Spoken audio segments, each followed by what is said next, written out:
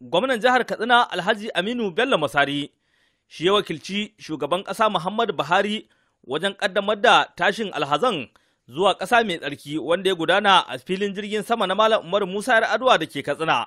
Da yake jawabi wakilin shugaban ƙasan ya ce aikin haji aiki ne da yake buƙatar haƙuri ga dukkanin wanda Allah ya ba ikon zuwa, inda ya buƙaci dukkanin mahajjatan da su sa ƙasar nan cikin addu'a su kuma mai da hankali kan abin da ya kai su domin samun haji karɓaɓɓe.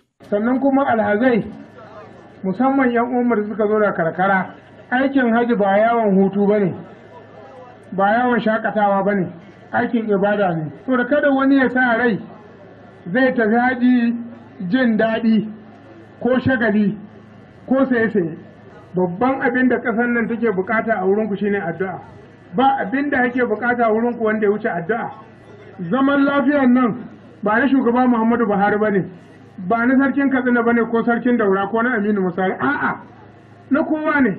Bayan nan wakilin shugaban ƙasa Muhammadu Buhari, gwamna Aminu Bello Masari, ya buƙaci malamai da dukkanin sauran masu ruwa da tsaki a tafiyar aikin haji na wannan shekara da su iya bakin ƙoƙarinsu na tallafa ma alhazai da sauke nauyin da hukumomi suka ɗora musu tun daga nan gida Najeriya har zuwa ƙasa mai tsarki. A nasa jawabin, shugaban hukumar jin daɗin alhazai ta ƙasa, Barista Abdullahi Mukutar, ya bayyana cewar gwamnatin tarayya ta yi iya bakin ƙoƙarinta na ganin an samu haji mai tsafta da kuma tabbatar da al'ummar Najeriya sun zama jakadu na gari a ƙasa mai tsarki, wanda a cewarsa dukkanin shirye-shirye kama daga fara jigilan nan zuwa gidajen da mahajjata za su sauka a Madina da Makka. Hukumar ta yi tanaji na musamman, inda kuma ya bayyana adadin alhazan da ake sa ran za su sauke farali a wannan shekara. In Allah ya so muna sa ran wajen mutum kusan 65,000 da dan Ubangiji.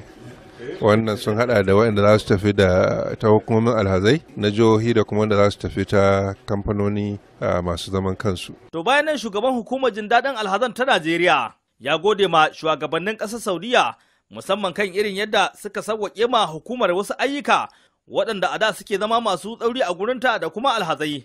Shi kuwa a jawabinsa ƙaramin jakadan ƙasar Saudiya a Najeriya Yusuf Algamdi kiraye ga alhazan Najeriya da su bi dokokin ƙasar Saudiya, inda yake cewa I only want to draw your attention, my brothers and sisters who's going to Hajj, to one thing. Ya ce ina so in ja hankalin 'yan uwana waɗanda za su je aikin haji wannan shekara kan wani abu guda ɗaya wanda shine ku bi dokokin ƙasar yadda aka tsara su, musamman ma a zaman ku na Makka da Madina, kuma ku kaucewa zuwa da duk wata ƙwaya, saboda babban laifi ne ga mahukuntan ƙasar Saudiya. Saboda haka kowa ya duba kayansa ya tabbatar babu wani kayan laifi wanda zai sa a maido shi ƙasarsa.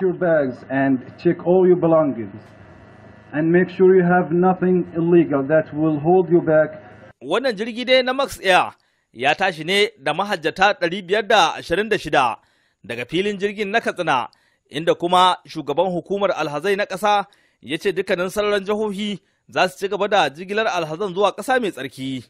Yusuf Ibrahim Jirgaba daga Katsina a labaran Liberty.